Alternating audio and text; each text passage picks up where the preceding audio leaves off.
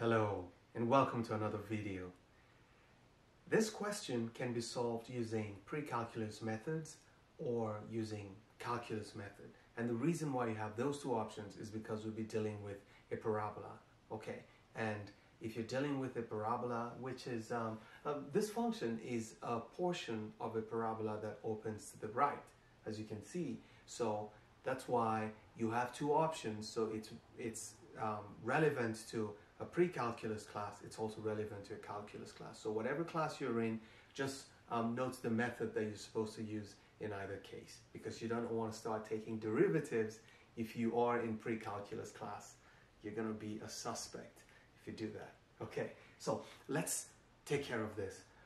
Firstly, whatever the function you're given, if you're asked to find the distance between, or the closest distance between a function and a point, okay, they're talking about a certain point on that function and the distance of that point to another given point. So let's make a sketch of this, and so you have an idea of it. You don't need to sketch this because we will not need this sketch, but just to provide a visual representation. See, what we have is, you have a function, let's say this is a graph, and you want to sketch the graph of y equals square root of x. Well, it would be something like this. Okay, so that graph will be something like that. But we want to know how far, what point on this curve is closest to the point 3, 0. Well, the point 3, 0 is, say this is 1, 2, so let's say this is point 3, so this is point 0. What point on this graph is closest to this? Some might say it's this point, some might say it's this point, or this point, or this point. We don't know what point, or even the origin, we don't know what point is the closest. So looking at the picture, you might assume that it's one of these points, but we don't know. But we know that whatever that point is, the coordinates of the point will be x, y. Okay? And the coordinates of this point is 3, 0. We just want to know the distance between this point, and that distance has to be the minimum distance. That's all you've got to do. So you see, you don't really need to sketch the curve, you just need to know what the function is. And remember, this point xy here, what did we say y is? We said y is the square root of x. So you can actually rewrite this point like this and say, we want to find the distance between x and y, but instead of writing y, you write the square root of x. Okay, and the second point is the point 3, 0. So what is the distance between point A and B? So that's the basic idea. So remember, you'll be given a point and a function. Whatever the function is, just isolate your y, know what y is, and you'll be able to do it. Or you might have to isolate x. Okay, it depends on how easy it is to isolate one or the other. Now that we have this cleared up, let's measure the distance between 2 points. Remember the distance formula? So that's what we're going to say. So we're going to say that distance AB, okay, the distance AB, let's represent it as D, is equal to, let's square it, so we don't have to take square roots, okay? So we're going to say the square of the distance between 2 points is, let's do x minus 3, be x minus 3 squared, plus, and this is going to be square root of x minus 0 squared. So this will simplify into, if we break this open, it's going to be, I said break this open, if we expand it, it's going to be x squared minus 6x plus 9, and when you expand this, it's going to be just plus x, because this is square root of x minus 0, and the square root of x is just x. So this will simplify into x squared minus 5x plus 9. That is what d squared will amount to. Now this point is where some students don't know what to do, because this is not distance, this is the square of the distance. And remember, the question is not asking you to find the distance. It's just saying, what will x be when this is the closest, when it's the smallest distance? So you have to start thinking of the term minimum. When do you have the minimum occurring in a parabolic function? Okay, so when you have a parabola that opens up because the leading coefficient is positive, so you'll be having, so the square of your distance will have this shape. When will that square of your distance be minimum? Because, listen, this is going to be minimum and the distance itself will be minimum. So the square of anything is minimum when that thing itself is minimum. Okay, so you don't need to take the square root of both sides and worry yourself about that. Just know that the minimum will occur at the lowest point. So if this is a pre-calculus class, you want to, or student, you want to make sure you deal with it as a parabola.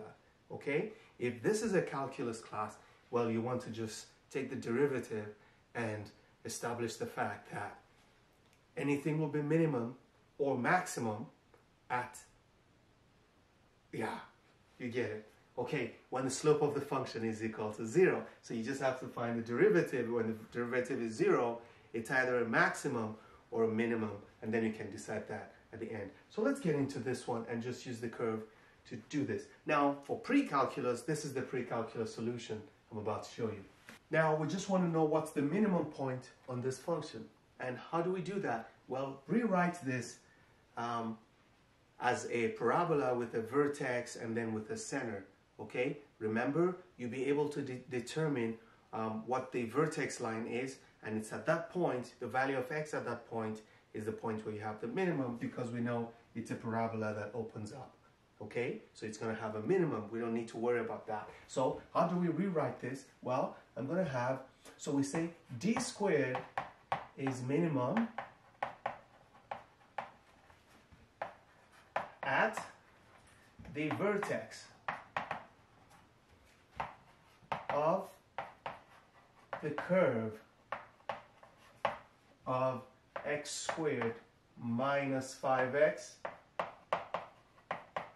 plus 9. So we just need to know what the vertex of this is. There's so many ways you can use the formula, which is what I think you should do, or you can write it in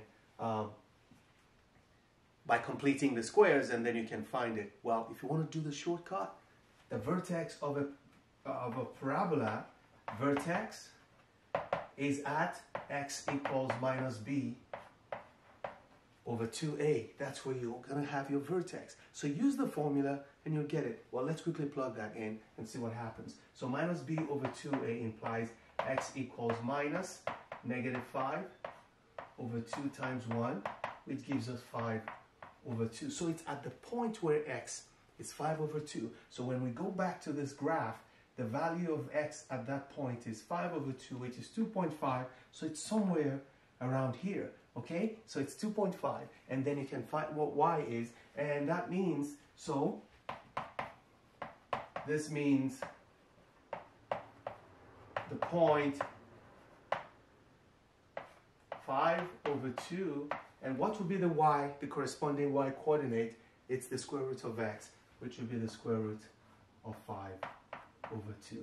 If you use the formula, if you choose to not use the formula here, which is, I think, is a very good trick for you to get your answer. If you choose to not use the formula and decide to write in, you complete the squares, what you're going to do is complete these squares and just say, okay, another option. Let's put it this way. So you can say x squared minus 5x plus 9.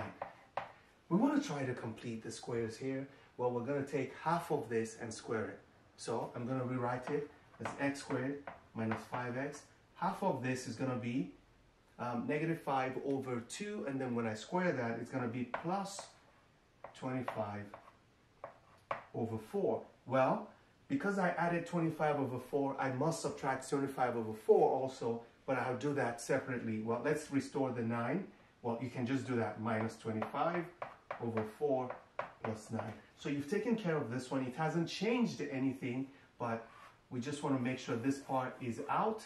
Okay, we're going to do this. So this now is a perfect square, which is x minus 5 over 2 squared. That's what you generated here. And because you were trying to get rid of this, you have this. What is negative 25 over 4 plus 9?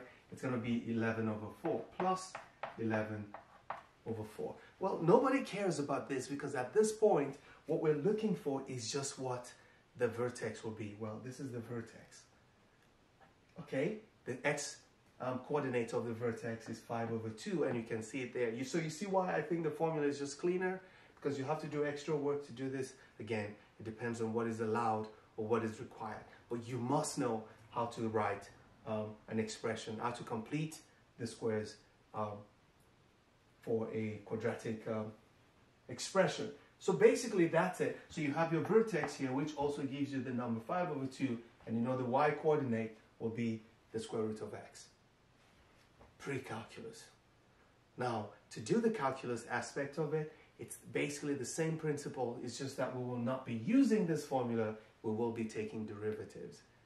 Let's take derivatives now.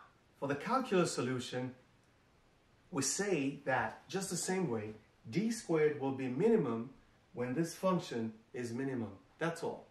Okay? So we're going to state clearly that d squared is minimum when x squared minus 5x plus 9 is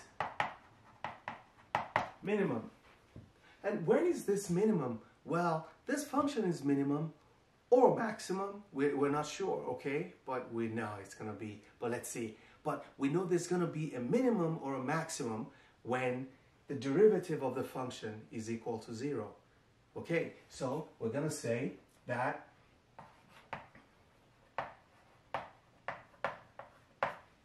of x squared minus 5x plus 9 will be 0 at max or min.